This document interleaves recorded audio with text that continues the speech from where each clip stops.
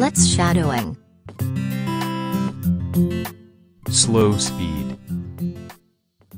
Two pilots recently set a new altitude world record for gliders. A glider is an aircraft that does not have an engine. They are pulled into the air by powered airplanes and then released. They are designed to ride warm, rising air to gain altitude. The Perlan 2 glider reached an altitude of 15,902 meters on September 3rd. The two pilots flew their aircraft above mountains in southern Argentina. The pilots beat the earlier world record for gliders by 441 meters. The pilots hope the ability of their plane to reach the edge of outer space will influence young people to follow careers in science and engineering. The glider was pulled into the air by a small plane.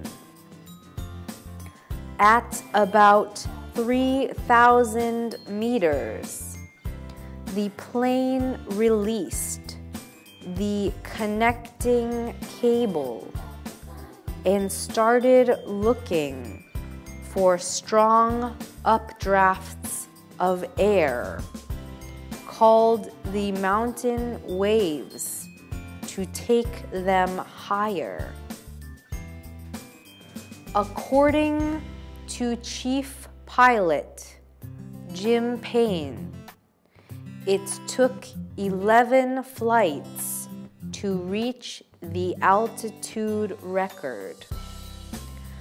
Basically, we take steps of certain amount of altitude and airspeed, gather data, analyze that data, and if those data conform to our theory and the model we have for the airplane, then we can safely go on to the next step.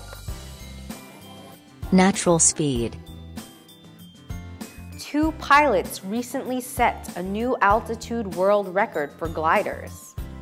A glider is an aircraft that does not have an engine.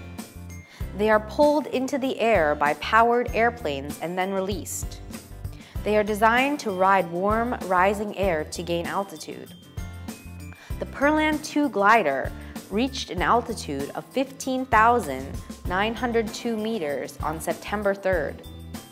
The two pilots flew their aircraft above mountains in southern Argentina. The pilots beat the earlier world record for gliders by 441 meters. The pilots hope the ability of their plane to reach the edge of outer space will influence young people to follow careers in science and engineering. The glider was pulled into the air by a small plane. At about 3,000 meters, the plane released the connecting cable and started looking for strong updrafts of air, called the mountain waves, to take them higher. According to Chief Pilot Jim Payne, it took 11 flights to reach the altitude record. Basically, we take steps of certain amount of altitude and airspeed, gather data, analyze that data, and if those data conform to our theory and the model we have for the airplane, then we can safely go on to the next step.